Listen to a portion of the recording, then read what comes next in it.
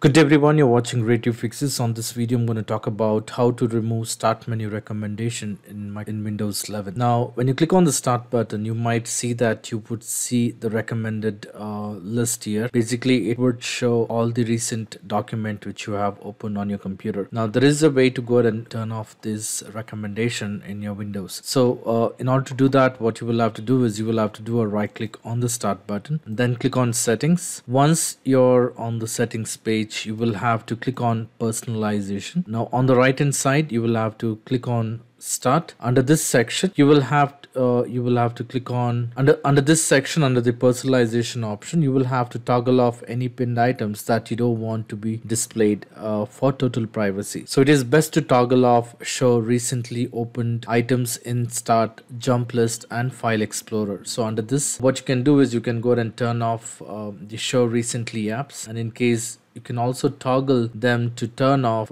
show most recent or most used app. And you can, if you don't want your recently opened items jump for the privacy option, it is best or it is recommended to turn off this feature. So with this, if you click on the start button, the recommended list would not show up in the start menu. So this is how you can go ahead and turn off the start menu recommendation in Windows 11. I hope this video was useful. In case if you like this video, please make sure to hit the like button and do not forget to subscribe to my channel. Thank you. Have a great day.